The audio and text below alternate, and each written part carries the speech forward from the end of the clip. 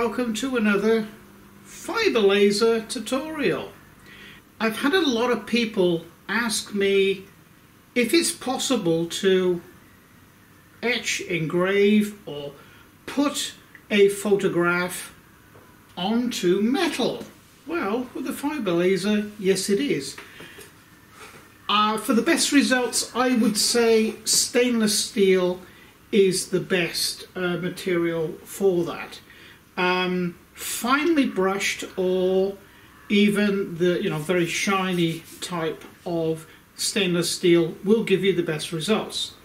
And I've taken this high resolution black and white photograph, and you'll notice that through the center it's very light in color, or white, and there's quite a contrast between the center tree in the center there and the top and the bottom. I wanted a photograph that I could show, I suppose, the degree in which the fiber laser can distinguish and can lay down. It can actually do a fairly good black and white photograph, because that's what it will appear like, of sort of anything really, but it needs to have high contrast. In other words, the whites need to be nice and bright, and the darks need to be nice and dark. That's why I chose this photograph. So if someone gives you a photograph, or you want to put a photograph onto stainless steel, you're going to need to put it through some sort of photo editing program like Photoshop or something like that, to edit the picture so it's nice and bright, and you and convert it to black and white before you start doing that, because this you can't do color. It'll be black and white and that's it. But let's get on. Okay, so we'll drop down out of that and we'll bring EasyCAD 2 up. Okay, so we're now going to import that photograph, that high resolution photograph, directly into EasyCAD 2. So just come here to File. It's a bitmap. You must make sure that whatever you save your photographs as, don't save them as a JPEG, save them as a bitmap. Bring it in, so it's down here somewhere. There it is, and it's very big. So let's zoom out. It is very big, so we need to bring it down to a manageable size. But first we're going to bring this into the center. Now, there's a couple of things here.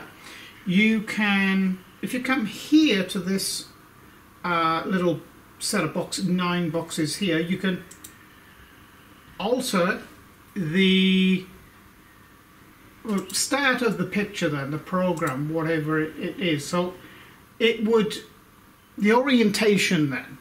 So the orientation now, I've just altered that to that corner. Well, actually we do want the orientation to be in the middle, so OK that. So then we can come here and say, OK, position this picture in the middle of our work area, which is like that. So that brings it right into the middle of your work area. Of course, it's too big. And that's very important to have it mounted centrally in your work area. So we're going to come here now. At the moment it's 400 millimeters wide, and we have a focal area that we can work, which is 110 millimeters by 110.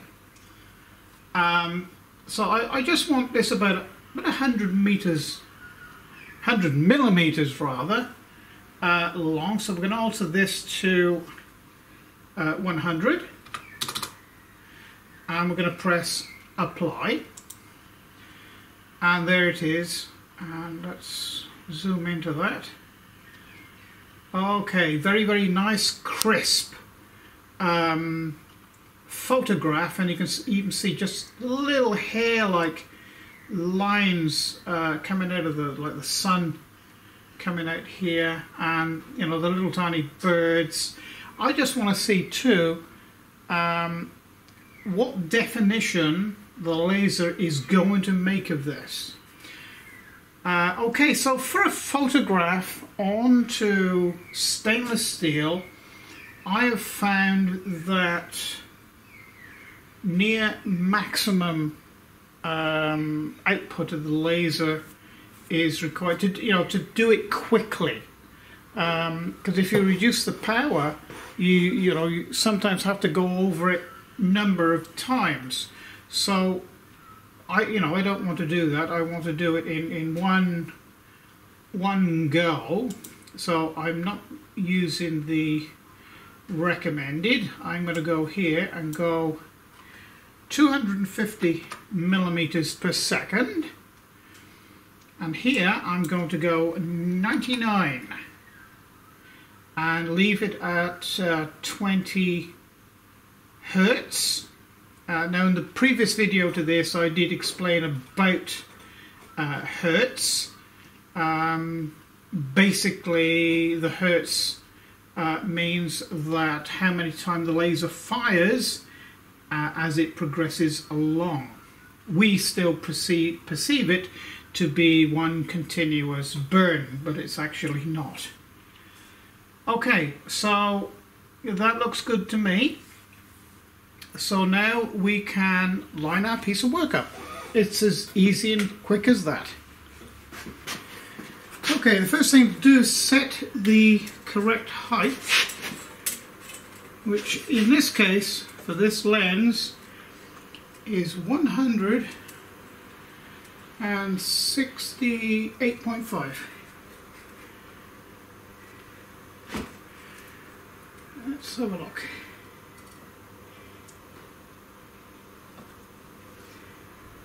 Which is about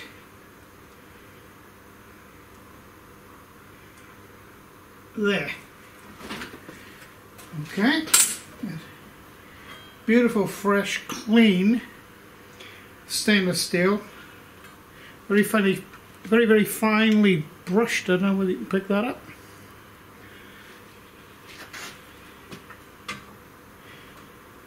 I got it set on this wood because it's cold underneath here. Okay, so I'm going to put that bang in the middle, somewhere there. So I'll red light that to line it up.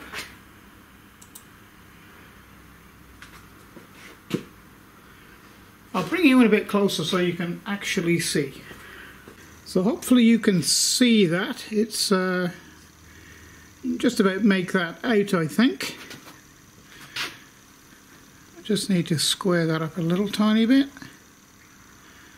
Bring it down a little further.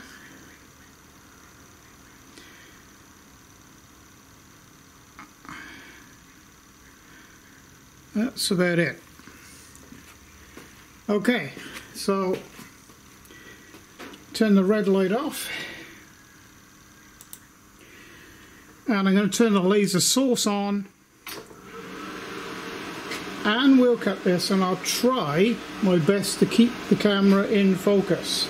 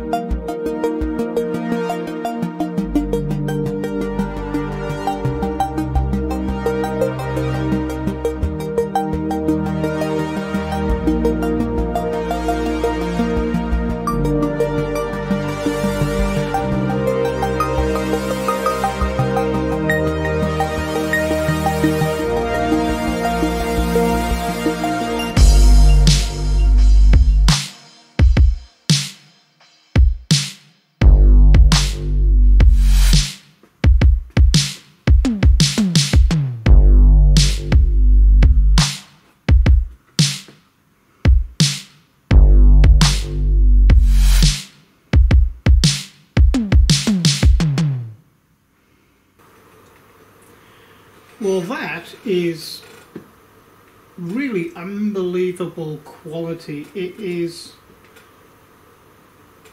well, just like a black and white, high resolution black and white photograph straight onto metal. And this is permanent, but I do find,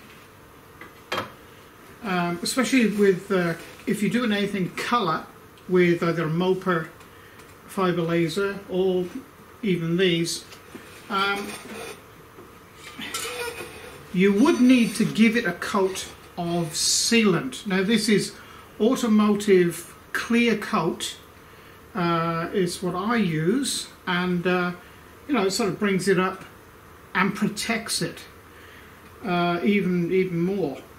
Because I do find if you do a colour job for someone, because you're dealing with an oxide layer, it can degrade over time. This stops it. Okay, doesn't necessarily have to be this particular make, but any good clear coat for modern paint on cars finish will do the job for, well, 20 years, I suppose. Okay, so I hope you've enjoyed the video today. If you have, please press like and subscribe, and if you really like what I'm doing, and it would assist me to, you know, continue on into the future to provide training videos then, or how-to videos on CNC machines, lasers and everything else I've got in here. You could consider becoming a patron to the channel, because it is the patrons that you know, allow me to continue making these videos. And something else people, I notice, have been asking me quite a lot, and that is, who would I recommend to buy a laser from? Well, I now buy my lasers from Thunder Laser, because you know, quite honestly, they are the best quality and the best bang for buck on the market, and I wouldn't use anyone else actually. This laser I did acquire a year or so ago, before I started dealing with Thunder Laser, but quite honestly, I wouldn't deal with anybody else now. And they have a worldwide network, and you know, if you buy a machine in America or the UK, you pick up the phone and you want any information about lasers, or if you have a problem of, well, how do I do this? You can ring them up, and the people in those individual countries, as well as Australia, well, they're Australian or American, and you get the right answer. And of course, all the equipment is European and American standards. Unfortunately, the standards of equipment that normally come out of China don't meet the modern day standards at all. You know, things have changed over the last 2-3 years, and you know, it just doesn't meet the new standards. But all Thunder Laser equipment does. Okay, so thank you for joining me for this, I think 3 little videos that I've made now for this weekend, and come back and have a look, see what I'm doing some other time. So thank you for joining me, and it's bye for now.